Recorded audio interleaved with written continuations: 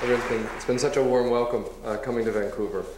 Thank you, Leslie. Thank you, Cornelia, who took me around yesterday for all morning seeing wonderful, wonderful masterworks and making me breakfast. I feel very much at home here, and it's been a tremendously warm welcome.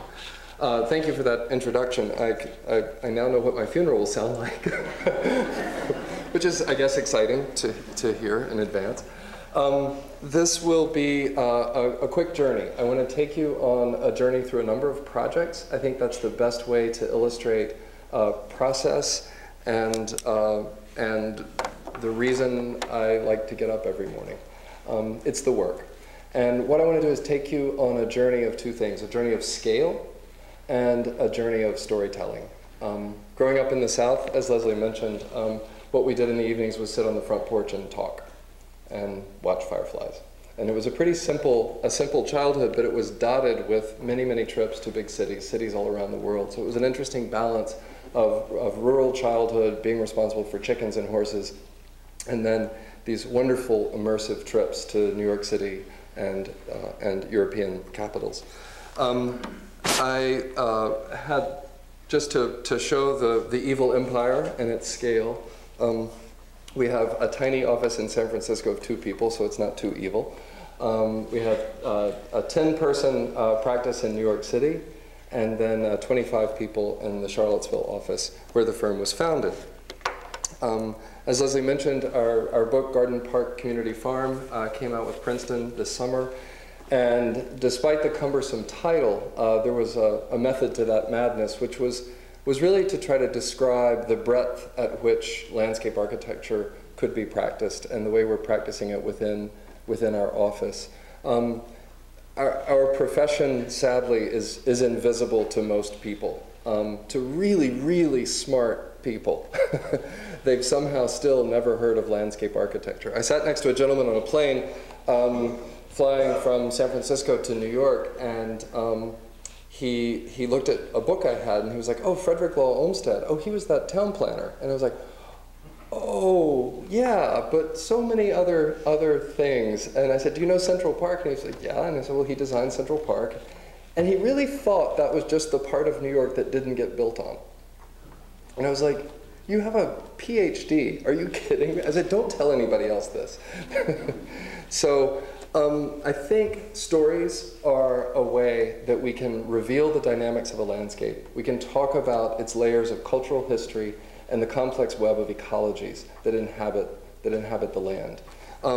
Stories are a way of doing that. So I'm going to run you through 5 projects in a very brief format, and then 1 project at some length to just reveal to you our process. At the seminar tomorrow, I'm going to talk about projects that are on the boards. These projects, with the exception of Hudson Yards, are all completed.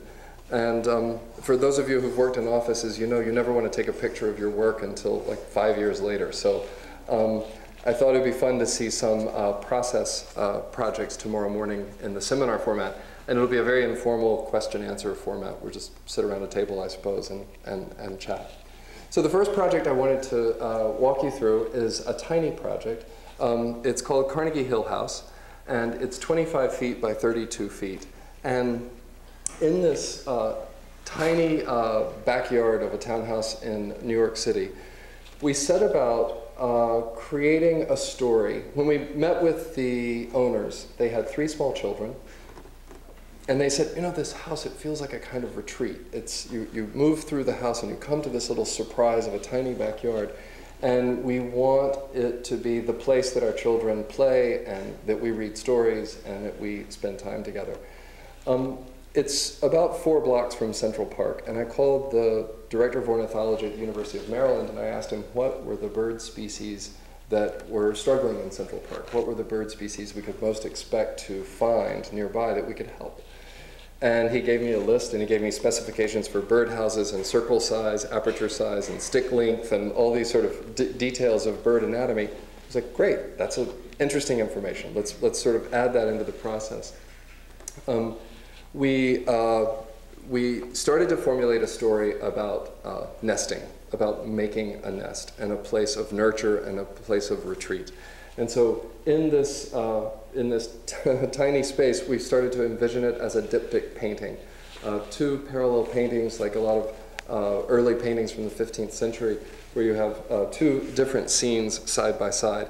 The ginkgo trees were brought forward right to the edge of pavement, which rather than filling the space creates a kind of scrim that you look through. The detailing of the woodwork, we began to weave pieces of the slats of wood or bevel to sort of evoke weaving, and a little place for the children to go outside and draw and play. This is looking down on this giant basket that sort of furthers the analogy of a nest, and the parents and the kids all can pile into this giant chair and feel immersed in this garden experience. When you get to the roof, there's a wall of edible herbs on the bottom, strawberries and culinary herbs, that then have this living wall that's a vertical garden up 6 stories above the city. When you get to the roof of the building, there's a sky meadow, we call it, and it's more constructed planters, but with the native grasses of the New York region. So again, supporting bird life, and also creating this immersive meadow that you sit down inside of, and you see the towers, you see the spires of the city, but you're somehow very simply, very quietly in this perch, this kind of lookout to the city. These are river birch and native grasses and perennials underneath. And from the top, you can look back down and see this kind of diptych painting of this tiny, tiny garden. This, strangely, won the ASLA Award of Honor last year for such a minuscule postage stamp. But if I'm going to introduce the idea of scale, it was a good place to start today. This is a brownfield site, in a way. Iron Mountain House is a farm project, a 300-acre farm project in South Kent, Connecticut. And the site that was chosen for the house was had a significant amount of blasting, of dynamite blasting, into the rock faces. Since the 18th century, this mountain had been a quarry for iron ore for making munitions. There are very rich seams of the orange pellets and that you can see as raw iron ore. So as a site of disturbance, we got very interested in successional meadows surrounding the house. Most of it is grazed land for cattle, but we, with the help of a consultant, Larry Weiner, reinvigorated this grassland. In the lower 48, the most rapidly disappearing ecology is the native grassland habitat. So when we have the opportunity to reestablish these very important wildlife infrastructure elements, we seek to do so. The house was designed by Graham Gund, Gund Partnership, and you can see the prow that it sits on was not envisioned early on. That was something we added because the house really had the feeling that it was falling off of the ledge that had been established by blasting. So we took the rock of the site and made these very large prow walls that responded to the site and started to mediate between the meadow and the spaces just adjacent to the rooms of the house.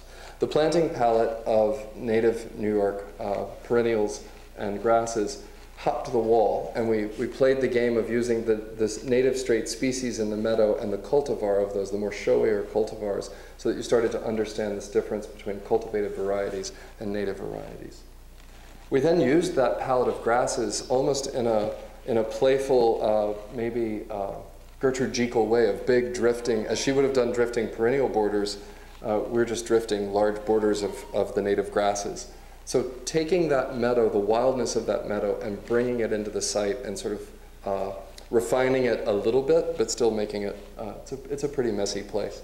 When you arrive to the drop-off, this elliptical drop-off, you move actually through the building to go to an interior courtyard. So there's no lawn on the outside of the house. There's no, none of the typical suburban things. And it's a lush kind of immersive experience of horticulture. Once you go into the courtyard, the language goes very, very quiet. The walk to the courtyard is filled, again, with these perennials and grasses. This was soon after planting, so it still has that early days hair transplant look, but that goes away pretty soon. Once you go into the courtyard, it's simply a rectangle of lawn. Board form concrete walls create stitches between the exposed rock of the blasted site and the walls that we made of the native stone.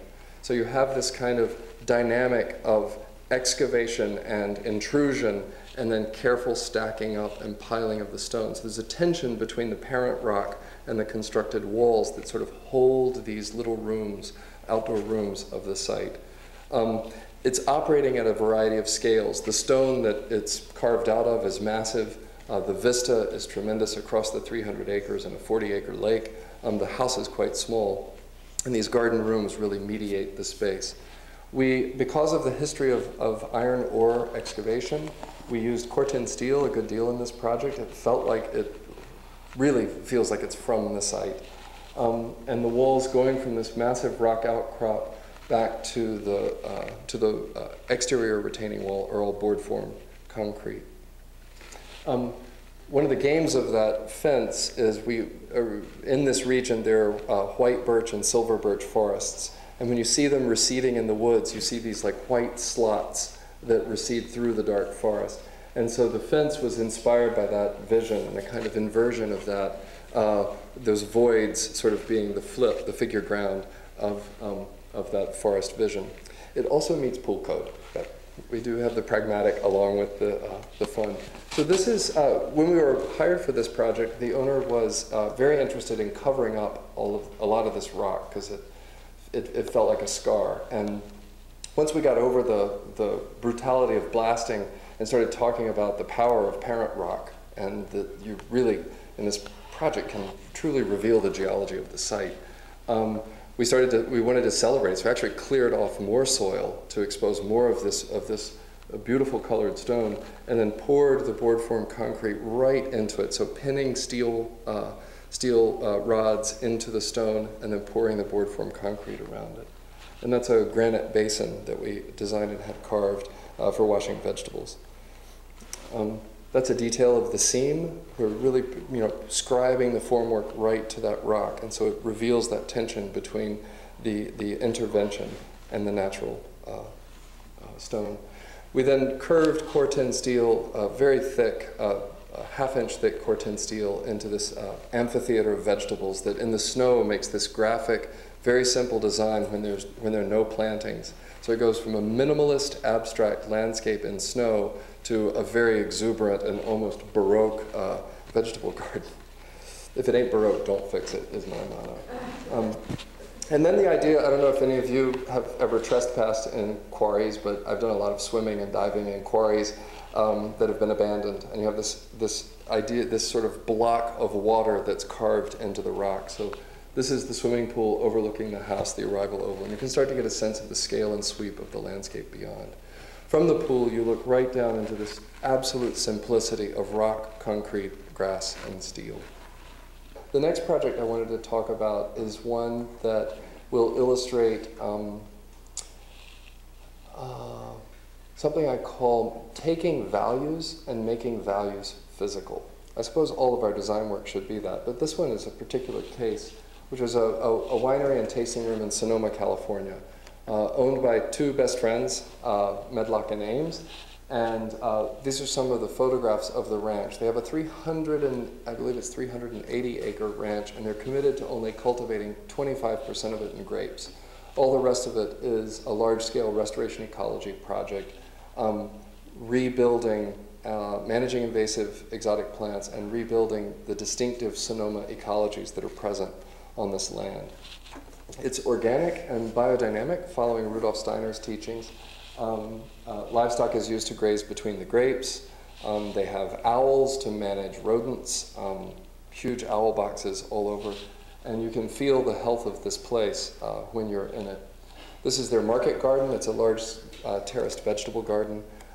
They harvest and sell produce, fresh produce, as well as preserved produce. And we've been working at the winery for a little while. And they said, hey, we want to talk to you about something we've done. We've bought a gas station. I was like, why do you have a gas station? And they said, well, and it's surrounded by asphalt all the way around. They said, well, we want to do a tasting room. And your assignment is to take our values that you know well of our land stewardship, how we make wine, how we grow food, and tell that story to the public through landscape architecture. Wow, that's a cool commission. Thanks. So off we went. And we began doing renovation drawings for the building. We did the conceptual design. I have 10 architects on staff in our practice. We did then turned it over to a local architect who did all the permitting, the construction documents, and construction supervision. And he did a terrific, terrific job. I'm sorry this is a bit faded, but the lower left bar is the roof of the gas station. And we, of course, took up all the asphalt and started to look at ways in an arid climate we could really talk about water and water retention. So stormwater management and conveyance became the framework for the little tasting room. I don't know if you know, in California, the way olives are being cultivated is changing pretty dramatically in the past few years, where they grow olives on trellises. Plant small olive trees, grow them on a trellis, and trucks can pass beneath to do the picking. So old olive trees are now considered passé or low yield or difficult to manage. And so you can buy an olive grove for almost nothing. So we wanted to bring large-scale trees into the project, and we're able to take an olive grove that was on the chopping block, I suppose, and bring it to the site. So we want to tell the story of resource management, the productive landscape through vegetables and olives, and also the making of good public space to tell their story. So we made a porch, a very minimalist porch with a steel frame awning, and then troughs that carry the roof rainwater down chains that then go into crushed stone. And there's a very big cistern system that is all the irrigation water for the vegetables. This is the vegetable area. The herbs and small vegetables are used for pairings, for tasting the wine, and then there's a pizza oven for cooking outside. You can see the olive trees here this was within a few months of them being moved to the site. They moved very, very well and immediately gave scale and presence and shade to this former asphalt parking lot. So a little bit like Iron Mountain House, it's kind of a brownfield site turned into something very, very new. What you're seeing in the foreground is actually the stormwater retention facility. It's the treatment basin, the infiltration beds. So the Juncus effusius is the conveyance swale that's bringing the stormwater to this central feature, and that's right at the base of the tasting porch. So the public is made very aware of these values. In the distance, you can see the board-formed concrete fire pit that we designed, and then the furniture that we also did for tasting outdoors and dining. You can see the beautiful hills of Sonoma in the distance, grapes in the middle ground, and then this productive landscape in the foreground. On these guys are younger than I am, who own the winery, and so they have a great attitude about their employees, and they're really friends with the people they work with, and so they built a whole ropes course out of telephone poles up at the winery for them to kind of play on after work. And we love that idea, and so we were sort of inspired by the ropes course to take cedar trees and basically sharpen them like pencils or masts of a ship, and we've designed these steel cuffs that carry them, and then hung wires back and forth so you could have lights or banners, or you could really change it around for events. So it's a place you can dress up or dress down. And then we sited the trees so that they really fingered through these cedar posts. The table we designed inspired by Villa Lante, which if any landscape architectural historians in the room are going to shoot me. But in the 16th century, Cardinal Gambaraya commissioned a massive marble table, and a little creek of cold water went through this glorious Baroque stone table. He's spinning over in his sarcophagus right now, hearing me, because this is our hillbilly version of repurposed wood siding from a shed on the site, and a galvanized steel trough down the middle to fill with ice so we can have white wine tastings to bring a little bit of joy. This is the table at night with the lights and cables strung. Friends enjoying pizza from the oven, and there you can see a close-up of the steel trough. and the ice keeping the wine cool. This next project is very much on the boards. We won this project about a year and a half ago, and it's the Hudson Yards development of the west side of Manhattan. It's the largest single development project in the history of New York City. So we're scared to death. When we interviewed against Sasaki and Olin. It was an invited interview situation where 3 firms were each paid to work for a month. We were all given the same base information, and we dove in. So we went about our process, our typical process. We called experts. We brought in Jill Jones, who is the author of Conquering Gotham, a fantastic, if there can be a cliffhanger about building tunnels and railroads, this is it. Conquering Gotham is the name of her book. We brought her to New York City. She spent the day with us telling us about the unbelievable history of rail in the city. The Hudson Yards is this site. So Jill was really a key to starting to understand the dynamics and the periods of construction of rails. You can see 2 3-acre block, well, no, it's more than that. It's 26 acres all told. So there are 2 halves. The eastern yards, oddly, are to the left, and the western yards are to the right, and that's the Hudson River in the distance. Just to the top of the slide is the High Line. So the High Line comes up, curves, and dead ends into our site. Not dead ends, it connects to our site, and then arcs all the way around and comes down to the ground. So that big sinuous line is Field Operations High Line project. That's the entire site. You can see the High Line continuing, looping around the site. Our current construction has broken ground last November on the northern, the upper quadrant of this project. So back to the process. We had Jill Jones come. We had Eli Gottlieb, who's an expert in structural engineering of slabs, putting landscapes on slabs over voids. All these trains have to keep running. So we're building 9,000-foot skyscrapers will be built over this 26-acre void. That's an engineering feat. And it was really strange. I thought, you know, our work, we, you all, me, us, is between art and science and horticulture and culture and all these things that we never quite know the right answer. You could always just keep designing. You could keep diagramming. You could make it better. And I was talking to Eli about, you know, these 1,000-foot skyscrapers just barely resting on just a few columns that get slid down between the tracks. I was like, Eli, how do you sleep at night? And he just looked at me really puzzled. And he said, well, the numbers tell me it works. And I was like, oh my God, you blessed soul. I can't imagine ever having a design where you knew it was good enough, you know. So he rests easy, we don't. The next expert we brought in was Bree Sarté of Sherwood Design Engineering in San Francisco to talk about sustainable strategies for stormwater management in an urban site. Stephen Handel then joined us. He's the chair of programs in biodiversity at Rutgers University to talk about microecologies in urban environments and what would be the opportunities for creating more microecologies.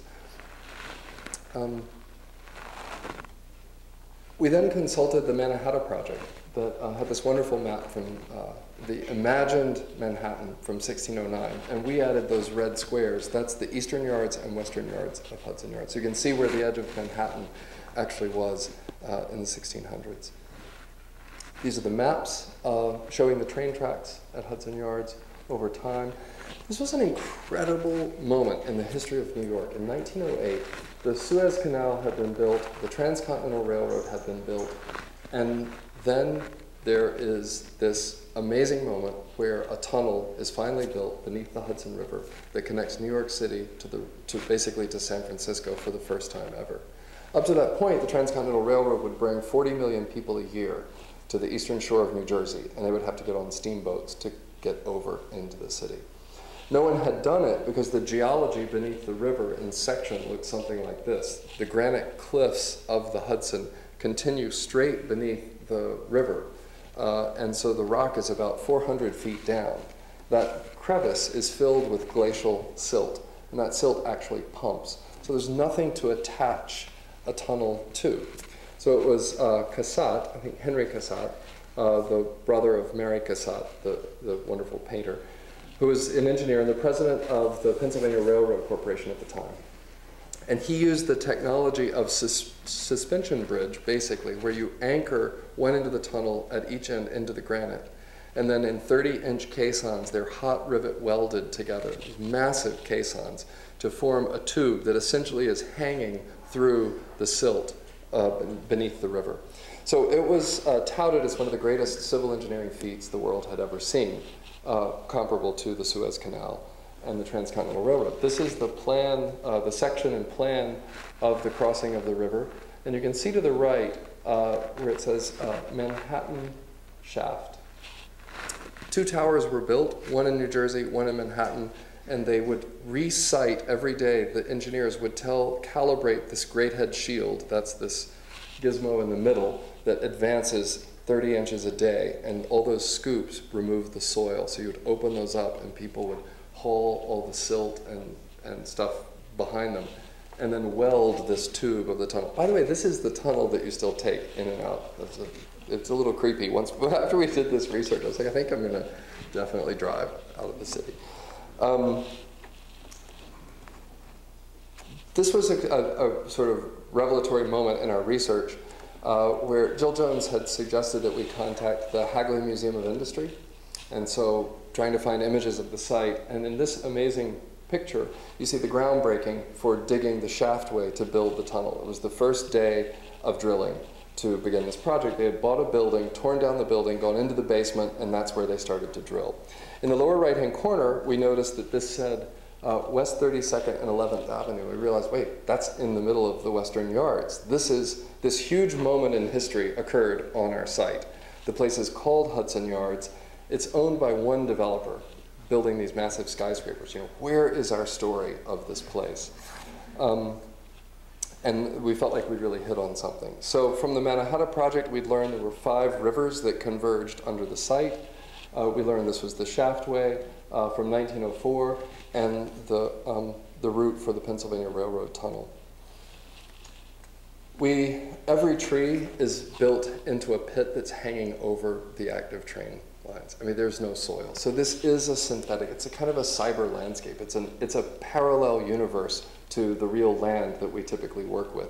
So within that, how do we reveal that process? How do we talk about the way that this platform has been constructed and built? We also were asked by the owner to do something very much in tension with and distinct from the High Line. So we thought to use the horticulture of the High Line, to use the native plants of New York State, but to use management, maintenance, aggressive management to create a very abstract contemporary landscape. So this idea of one tremendous figure, this massive ellipse as the public plaza at the heart of the towers. These large blocks are all the 1,000-foot skyscrapers. That a geometry big enough to hold them all together, but that could then offer in the corners and edges retreats and different scales, like what was done at City Garden. In the center there is our idea for a monument that would mark this spot. That was the point where the drilling began. These are precedents of just to prove that people like to go up a few stories and look out and see the world. This wonderful one, the arm of the Statue of Liberty, that got delivered to Madison Square and stood there for a while I figured out where to put the statue. So we conceptualized in our competition a double helix stair that would be at ADA ramp slope. So you could go all the way up to the top of the tower and then all the way back down. But it would be over the shaftway, over this very historic point. And it would be a fun thing to do. It would be a beautiful object. And if you wanted to know a little more, you could learn what its role had been in stitching New York City to the rest of the United States. So this was one of our competition renderings, just really simply showing this form and a very active public plaza. We also wanted the horticulture to be impactful, so we did a rendering showing it in fall, where we would use sweet gums pollarded and sheared into this massive elliptical form. And then the idea that you could project onto the walls of the building. Usain Bolt had just had that wonderful projection across Parliament, and we're sort of inspired by that at this time. So this project, one of the skyscrapers broke ground in November. We are now going into schematic design on the plaza. It's all changing. The monument, the idea of the monument, they loved that, and they said, stop, now we're going to get a world-famous artist to do it. And we're like, oh, dang, we could do that. You know, come on, guys, let us, you know, come on, let us try. And they said, nope, nope, nope, you hang on. So they have just secured a great artist to do this. So we're very excited about the collaboration, and away we go. So this will be on the boards until 2017, and that's just the eastern yard. So this is a very, very long-term project. But I thought it was probably good to see a range of scales and a range of typologies, from so urban that there's not even earth to rural farmland. The last project I wanted to talk about, yeah, we're okay, right? Time-wise? Yeah, okay. The last project I wanted to talk about is Young Nick's Head Station, and for me this is a kind of culmination of the mission of the firm. I think NBW's mission, I could say it in a sentence, would be to aspire to design excellence in service to restoration ecology, cultural landscapes, and rich public space. In this case, it is a 3,000-acre working farm on the east coast of New Zealand, on the North Island. A client of ours purchased this land, and they said, you know, it's the most beautiful place you've ever seen. We want you to come over. There might be a few little things you want to do, but there's not much work here, but we'd love for you to come hang out. And I'd already done a project for them in New York and one in Virginia. And so doing our typical research, we started to understand that the farming practices in New Zealand left a lot to be desired. The site is where it says Young Nick's H. That is the site to the right, that little sort of appendix that sticks up.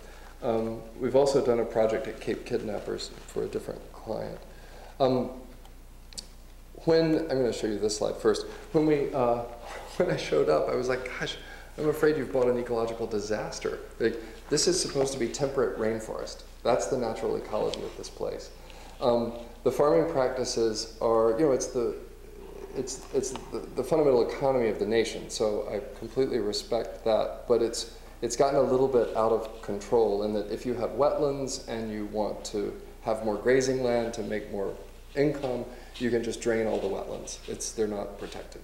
If you want to deforest the rainforest species, temperate rainforest, you can do so. So this property would have been an incredibly rich ecology, and it's reduced to fescue.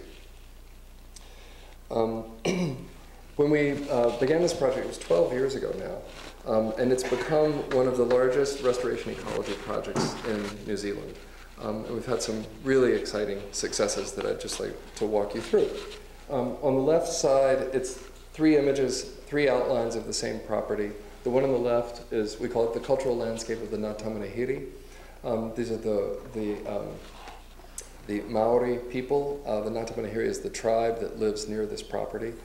These are all sites of burial sites, food storage sites, community sites that had been across the property, many of which were very, very sacred to the Maori people. The Ngātamanahiri landed here in 1300 with the Great Migration in massive canoes that they came from Southeast Asia. And so this is their founding piece of land. They lost ownership of it with the Treaty of Waitangi. And so it then was held by one family for 100 years, and our American client acquired it 12 years ago. Oh, the part on the right shows the scale of our interventions that have been mostly rebuilding these broken ecologies from aggressive farming over time. The other important historic piece of this property is that it also is the piece of land that Captain James Cook first sighted when he discovered New Zealand in 1769. So for both Western migration and Eastern migration, this is the first landing point. That gives it a little extra extra importance. And so when we first started meeting with the client about what to do, we thought about what if this becomes a model farm for sustainable agriculture for New Zealand, using the native rainforest trees to reforest the steep and eroding slopes, the coastal property that's actually terrible grazing land. You know, we don't want to take away the best property, the best land for grazing, as long as it's stable and not contributing to soil loss or any kind of pollutants into the ecosystem. And so by that way, we made friends with the farmer who was managing the property by not taking away his opportunity for profitability, but also taking these fragile edges and turning them into working landscapes for the local flora and fauna. This is what the native New Zealand rainforest looks like. This was my first trip there, and the scale of the plants is stunning. This is a vintage image of building the railroads through New Zealand, through these massive forests. And so you just would cut the trees, make the sleepers out of them, and run the rails right into the forest, and send the trees to Australia. Much of old 19th century Australia was built from New Zealand forests. This is what gets left behind after the Pinus radiata cultivation today. And as you know, with rainforest soils, these are volcanic clay soils, highly erodible. So when you clear cut like this, in aerials, you can just see plumes of white sediment going into the oceans. This is the property with the white cliffs. They're very famous. It's in every textbook about the history of New Zealand, the landing site, or the first sighting site of Captain James Cook. So this is a plan of the 3,000 acres, and the bright green patches and dark green patches are all the reforestation land. We've so far planted 600,000 native rainforest trees on the property that we've eco-sourced from the region.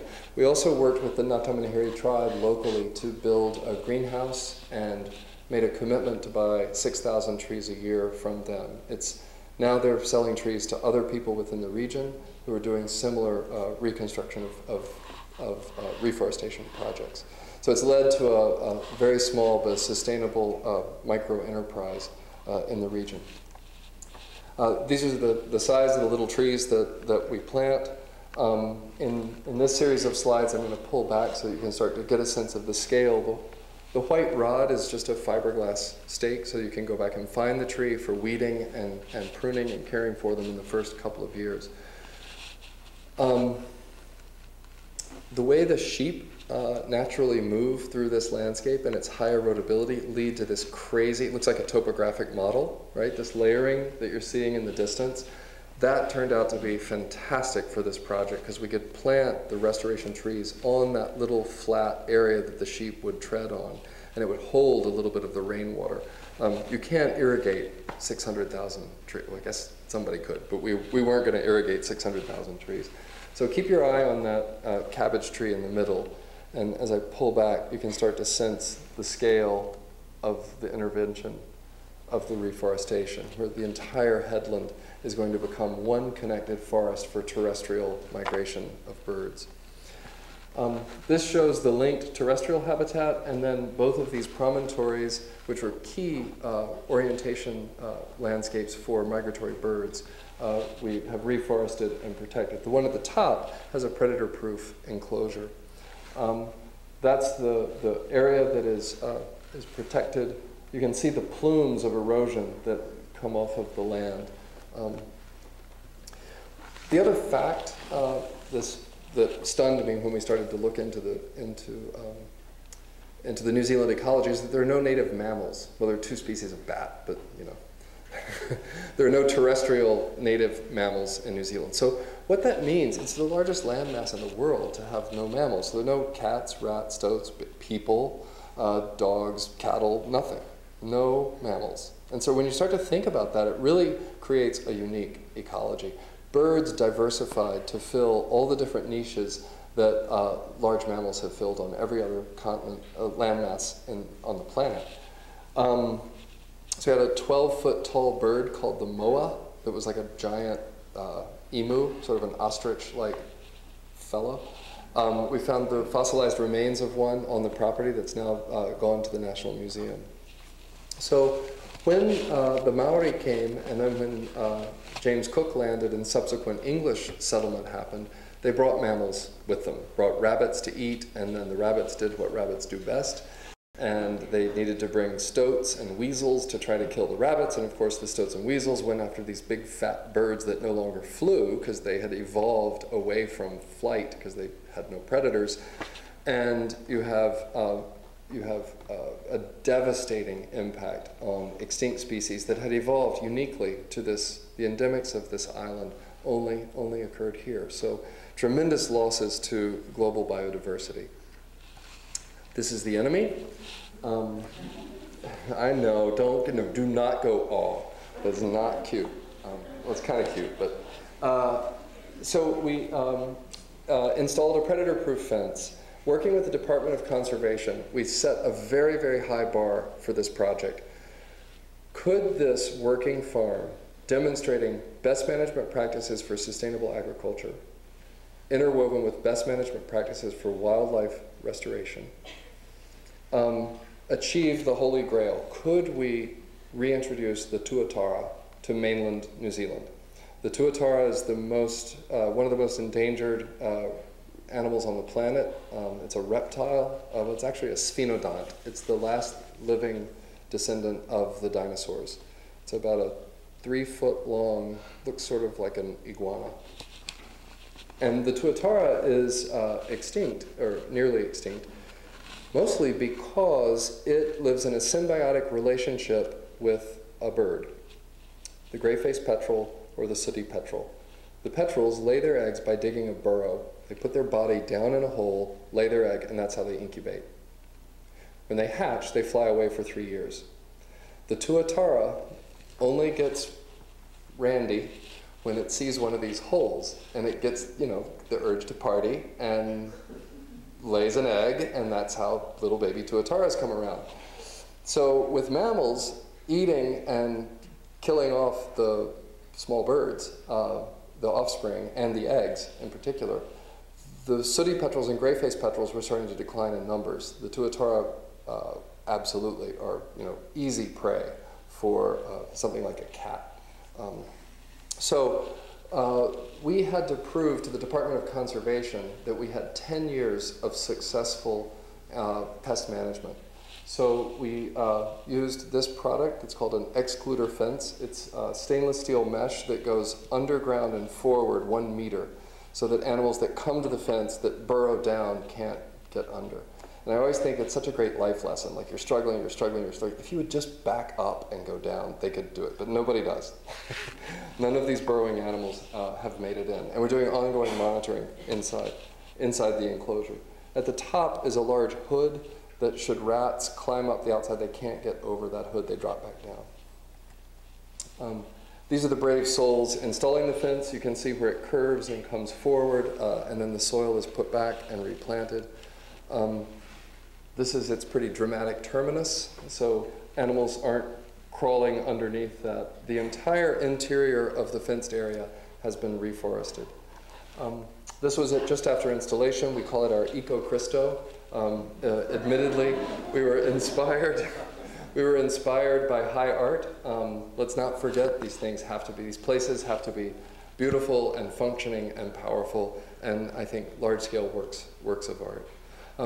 These are some of the amazing folks who come and monitor and do all the paperwork for the Department of Conservation.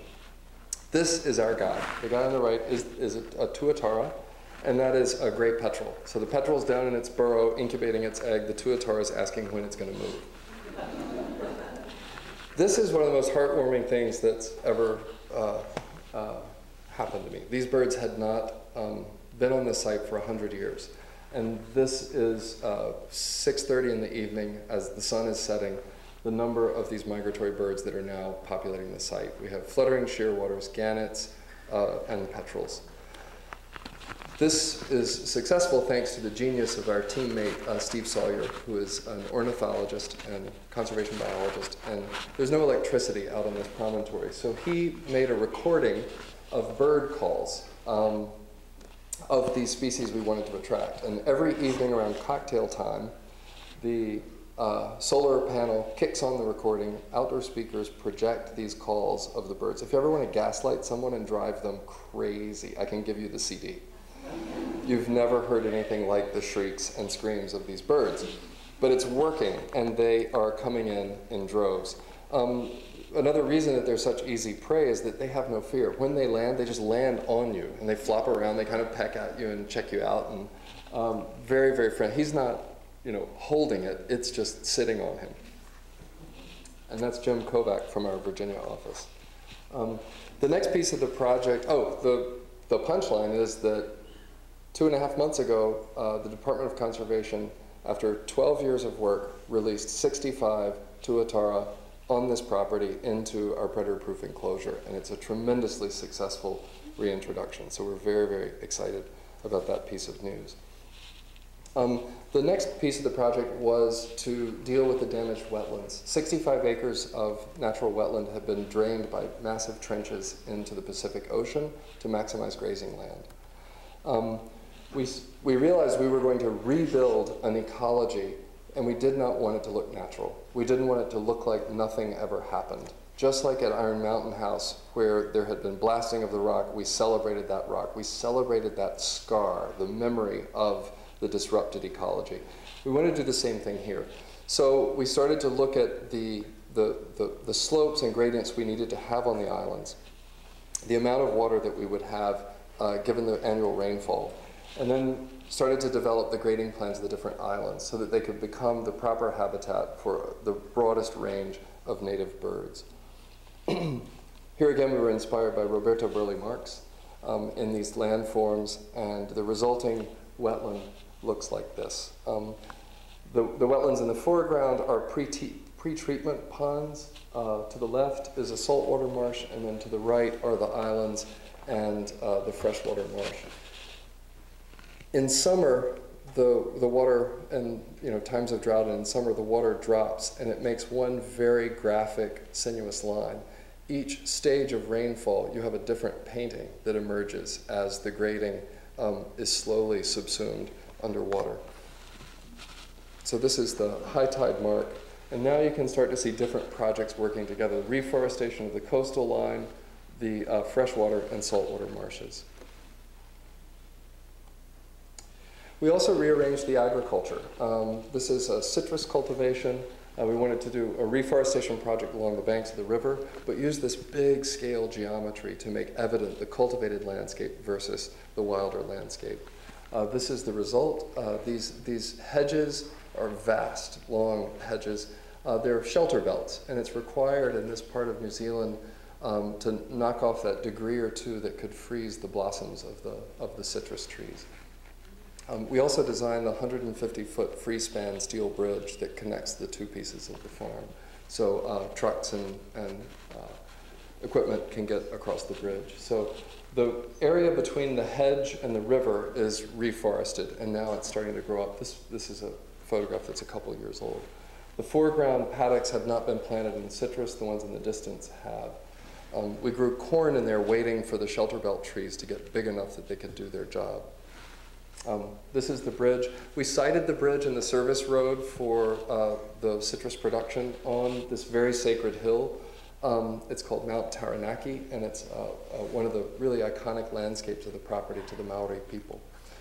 We invite the Maori elders to come for any celebration, any introduction of new animals or plants to the site. It's called a pōwhiri, and we host that ceremony. That's me with Temple and Olive and a regrettable era with a ponytail.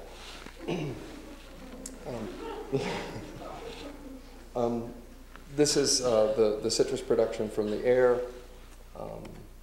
And then the last little bit in closing, there are two pieces of this that I wanted to address the cultural landscape. When we first started working in New Zealand, local farmers said, you can't trust the native people. They're you just don't even bother. And I was like, what do you do the next day but go meet them? I was like, okay, let's go find out. And they have been the most welcoming, warm, nurturing people, and have been a tremendous partner in this project. I've learned so much from the Natamanihiri elders, and we have been careful and enthused to show them every project that we plan to do on the property, and they've really been tremendous partners throughout this. After a few years, after about 7 years of working with them, I got summoned to their morai, where they said, and I thought I was in trouble. I thought I'd done something terribly wrong. And they said, we have been in prayer, and we have come to the determination that we would like to ask your firm to design an expansion to our 500-year-old cemetery, which was a major, an incredible moment. And I said, I'm not Natamanihiri, I'm not Maori, and they said, that's okay, it doesn't matter what color you are, you care about land, and that's what we care about, and that's what we see inside. And I was like, wow, this is where racism finally dies, and you look inside to the heart of another person, and you realize that you share common ground. So, very simple project, but the landmass in the center of the fan was the original cemetery, the historic cemetery. We added the part to the mound to the right and then a grassy parking area to the left, and generated this large arc of sentinel trees. They're called kahikatea, and they can get 140 feet tall. And the idea was that these sentinels would someday surround the cemetery almost as guardians around the outside. The left part is another citrus production, so we reoriented the road to actually look down an alley. The shelter belts are incredible. I mean, they're actually agricultural use, but we're like, we'll use them in service to ceremony. So you arrive at the far left, and you can either carry the body or drive the body to the cemetery. And using the shelter belts to create this alley, and at the end of it is the historic mound that was the original burial site. These were sketches to look at the different parts of this proposal. And then this was the reorientation of the road, and you can see the shelter belts going in, and you can see the old mound there in the center with some sarcophagi at the top. And then this is an aerial of the completed project, and you can see they're protected from cold, but the kahikateas are now installed. It's almost like an art installation, these green tubes running around the large arc, and you can see the parking in the foreground, the shelter belts growing up for the citrus. And so it's this agrarian landscape, highly abstract, very contemporary, in service to this historic and cultural landscape, and everybody's winning. And it's just felt like a really wonderful, wonderful chance that landscape architecture can be this kind of mediator between all these different factors. This was one of the ceremonies for dedicating the site.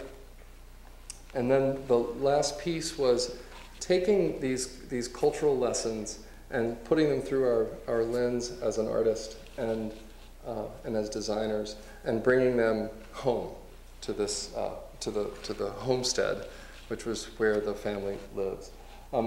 It's a complex. It's a historic house that we've made additions to, and it's a series of gardens all the way around the house, each with its own story. But there's only one I really wanted to talk about tonight, and it's the earthworks garden at the top.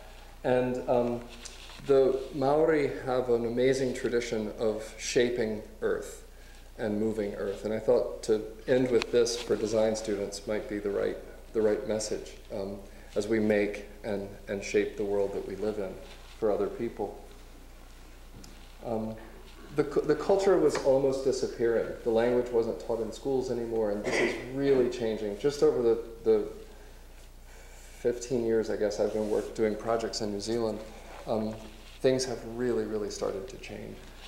There are now Maori schools, Maori language schools, traditional dance, craft. Things are really on a resurgence, and it's an exciting moment, I think, for Maori culture in New Zealand. This is on the property. This is a kumara pit. These large, perfectly circular depressions or bowls where they would store food.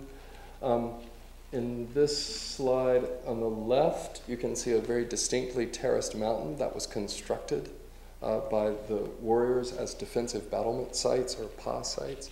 So there's this amazing terracing and bowls and language. And So working with them and talking to them about how could we make something that would evoke the power of this earth forming, but not be a quotation. You know, we're not saying like, oh, your culture is cool, we want to do a little of that. It was really, how can we make a meditative and very simple garden inspired by these things? So this was the resulting earthworks garden that is planted all the way around by Hebe, just one plant all the way around, and then an arc of kauri trees that are planted in the middle. This is the meditation, the mound garden, looking out to the distance, and right through the trees is one of these terraced hills. So there's a kind of, almost like in traditional Japanese gardens, the idea of the borrowed scenery, of capturing a greater landscape and bringing it internal to the garden.